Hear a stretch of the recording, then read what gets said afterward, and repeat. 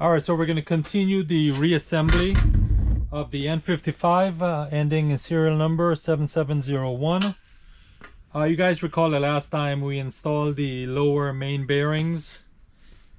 We put our crankshaft in, we check our main bearing clearance with the plastic gauge, all within the BMW specification.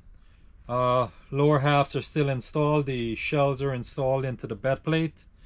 So we're going to go ahead and apply assembly lube, install the crankshaft, and we are going to check the axial end clearance, as well as check the breakaway torque and the rolling resistance of the crankshaft with the bed plate off. I'm going to also check that with the bed plate on, but for now, right now, we're going to go ahead and check our axial end clearance, lube up the bearings with some red line assembly lube, and check our breakaway torque and rolling resistance. Okay?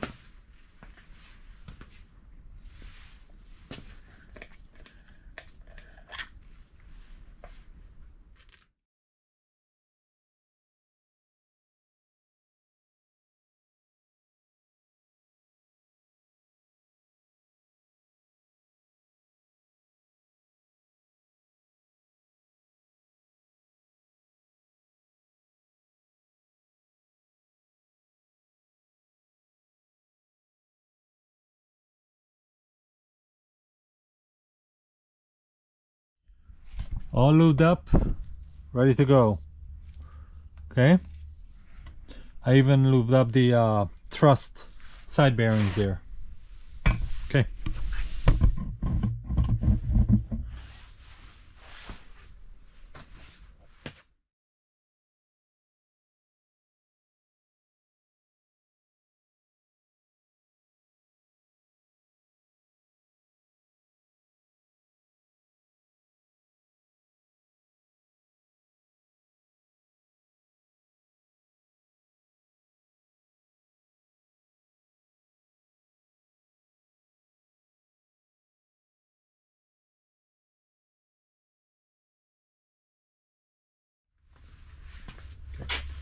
We're going to go ahead and set up our dial indicator on the front face of the crankshaft hub to check the axial movement of the crankshaft.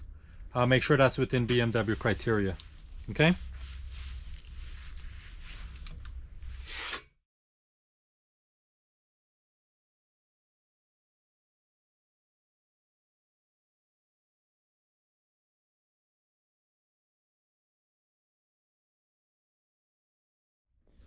I am going to thrust the crankshaft to one side.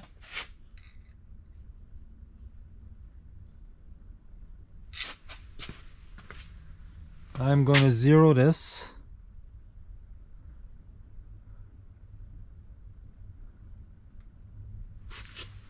Then we are going to thrust it to the other side.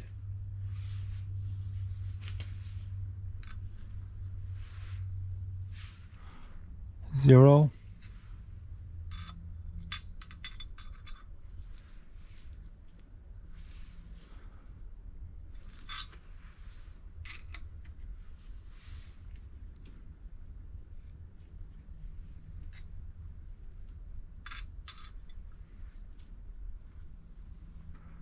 Five and a half thousandths, 0.0055.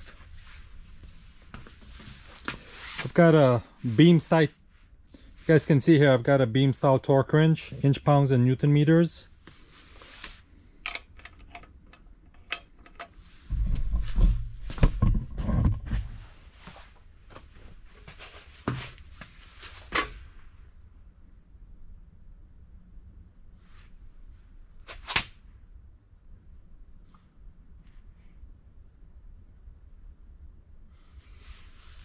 Right around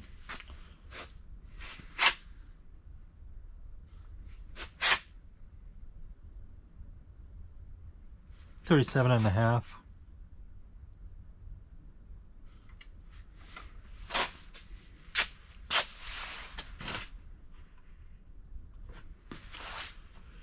All right, let's go ahead and check our rolling resistance.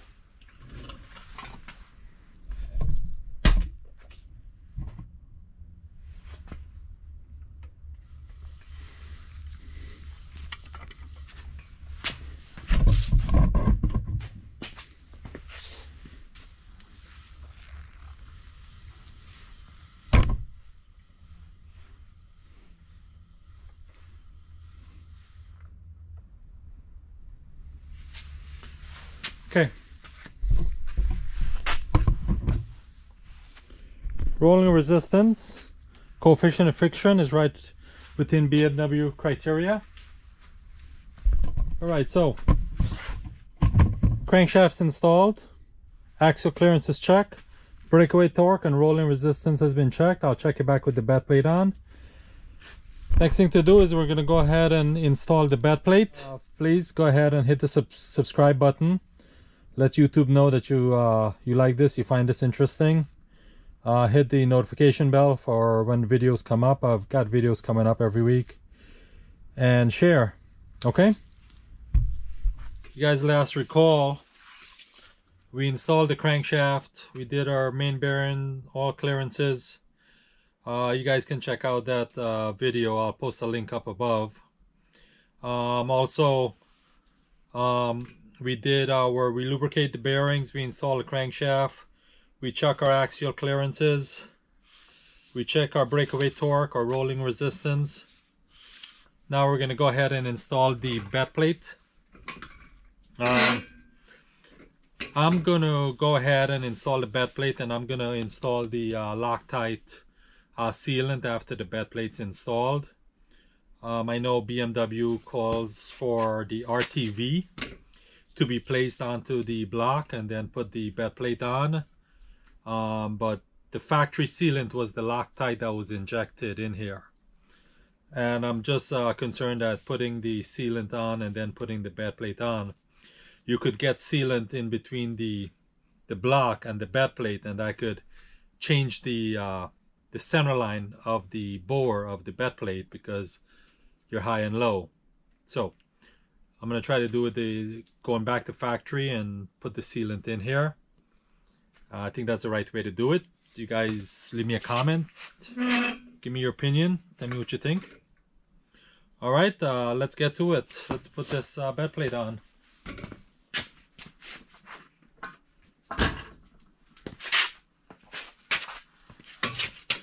You guys can see I've gone ahead and put some liquid moly bearings paste on here. Just a little bit more protection after our initial startup.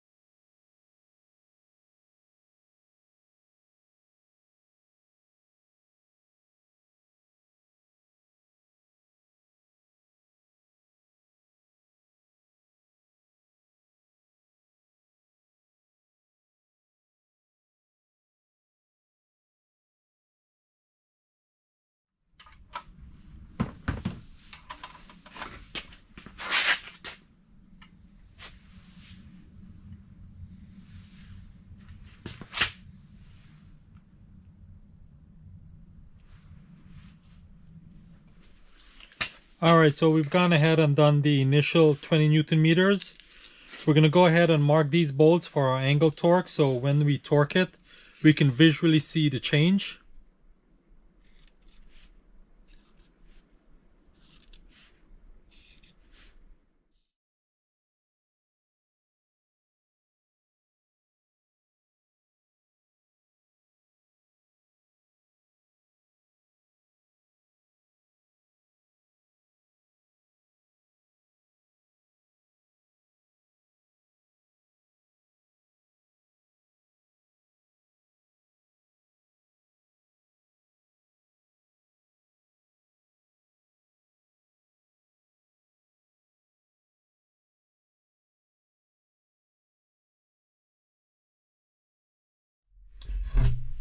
All right, you guys can see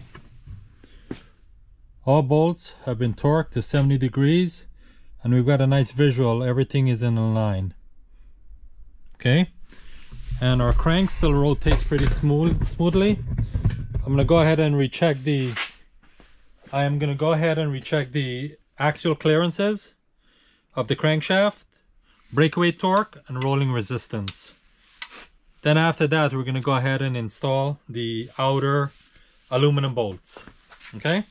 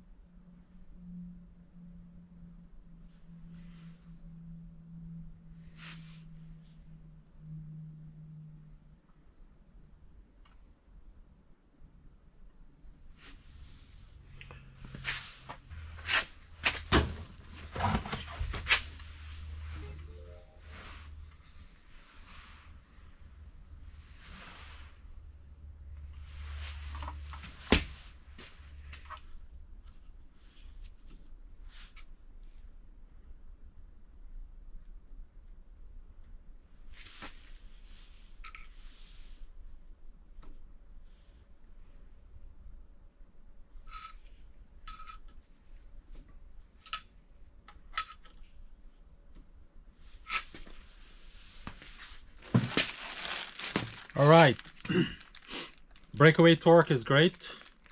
Rolling resistance is good, right within BMW specification. Axial clearance came down 5/10,000ths, which is fine, not a problem. We're right within the specification. Brand new aluminum bolts.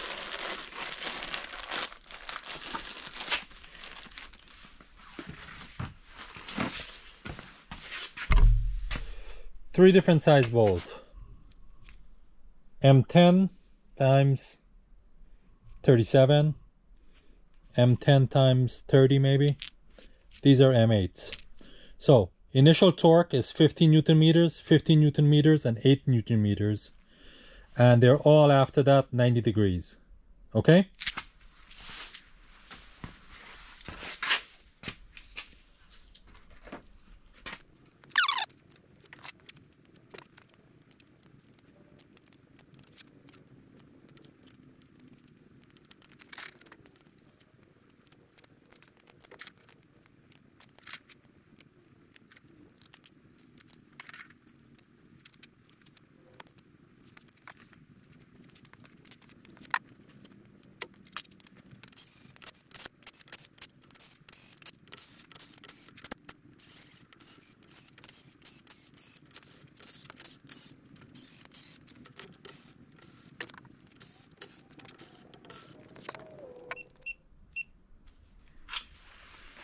$15 Newton meters.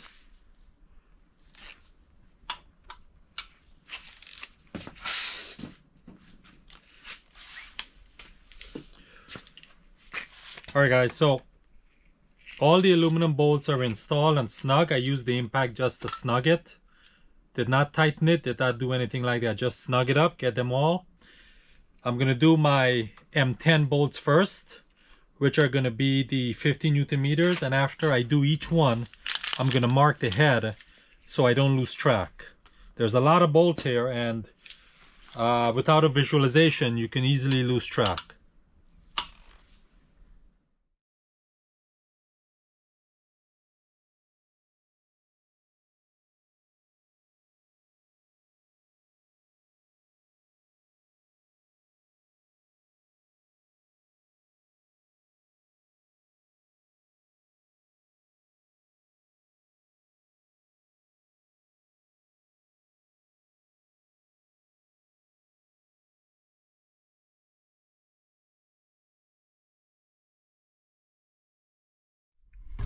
Alright, so all the bolts have been initially torqued.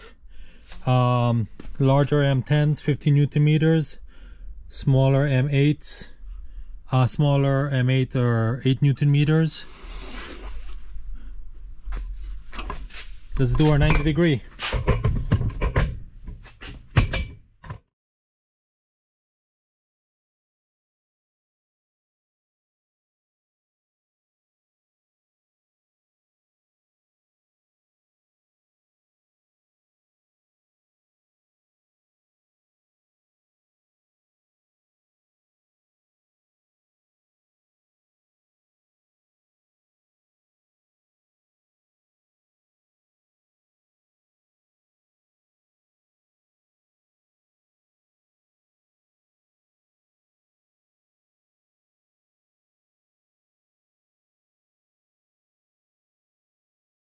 Right, you guys can see everything has been torqued to 90 degrees.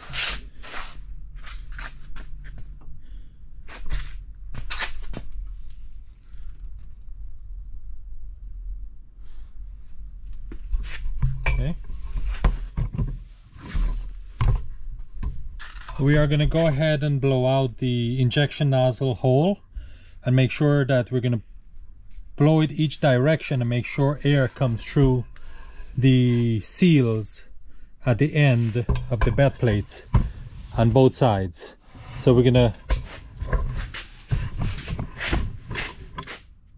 blow it this way, and air should come out through the back seal. Once we blow it this way, air should come out through the front seal on this side here, and we're going to repeat that for the other side.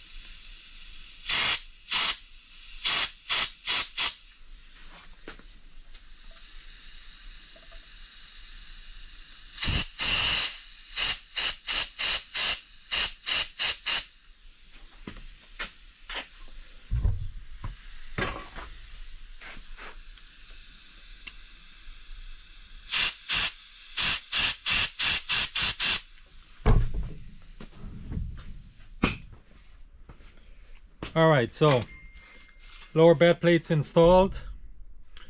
I'm not going to put the injection sealant in right away. I'm going to wait a little bit.